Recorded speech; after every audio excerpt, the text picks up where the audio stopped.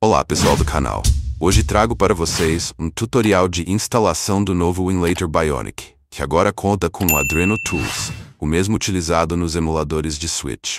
Com essa nova implementação, o Winlator oferece mais performance e compatibilidade, já que não é mais necessário compilar em formato WCP para instalar as turnips.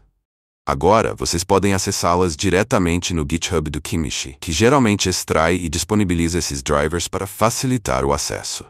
Além disso, já foi lançada uma correção do APK desta versão.